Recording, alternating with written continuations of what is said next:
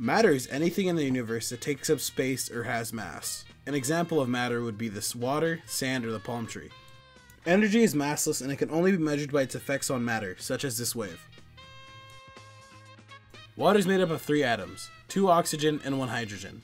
These atoms come together using hydrogen bonds, making a water molecule. These molecules come together to create the water we see and feel today.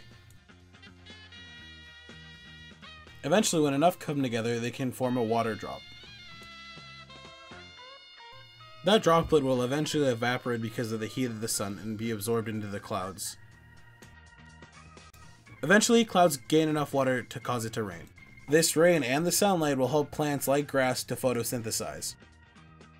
Once it rains enough, there will be a puddle created, and that puddle will be useful to many other animals. For example, a cow might walk up to the puddle and take a drink from it.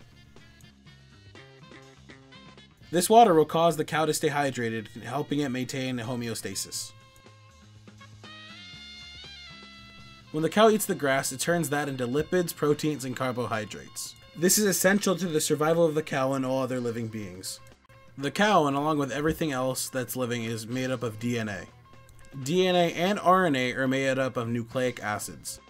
The DNA tells the RNA what to do with the proteins, and those proteins make us up.